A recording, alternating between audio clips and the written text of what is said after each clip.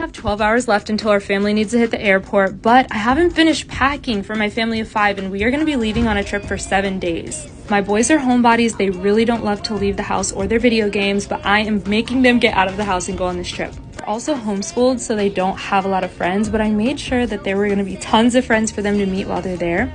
I have to make sure that we have tons of things to keep the kids occupied on their 45-minute flight, and we had to wake up our boys at 4 a.m., which they were not so happy about, but we made it to our flight just in time. Traveling with kids is literally underrated, bro.